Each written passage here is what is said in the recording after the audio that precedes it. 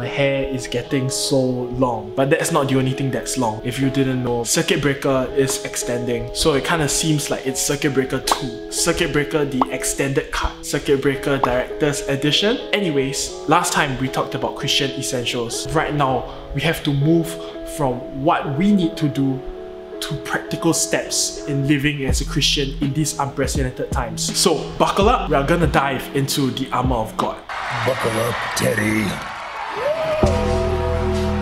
Stand therefore, having fastened on the belt of truth and having put on the breastplate of righteousness. Today, we're gonna talk about the belt of truth. None of you might be wondering what a belt is, but belts are used to protect us from car accidents, but also to protect others from our privates. I'm sure we don't want to be caught with our pants down.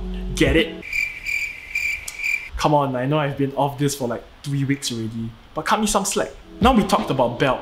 What does truth mean? Truth is basically the reality and honesty of things in relation to God and us as mankind, specifically what we are created and designed to be. And it is the opposite of lies, falsehood, and deceit. So we all heard of the phrase, "The truth has set me free." Yeah, throwback to the previous video. It might sound quite conflicting or ironic because even though it says the truth will set us free, but here we are called to fasten on the belt of truth, which is something that restricts us. God's idea of freedom is very, very different from man's idea of freedom. The laws are actually made for the unlawful to keep them at bay.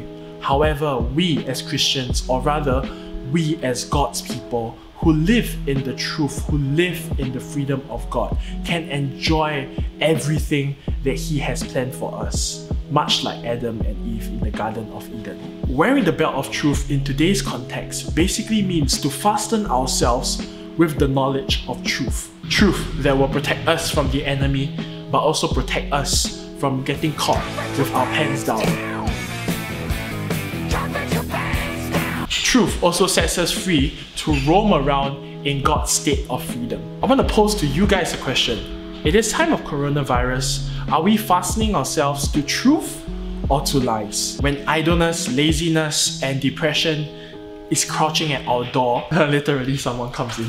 What truths do we have in our inventory to help us in this time to remind ourselves of the truth and to walk in that freedom rather than to live in lies and sin? Hope that in this time of coronavirus, in this time of uncertainty, that you guys will continue to stay strong in your faith. Bye bye.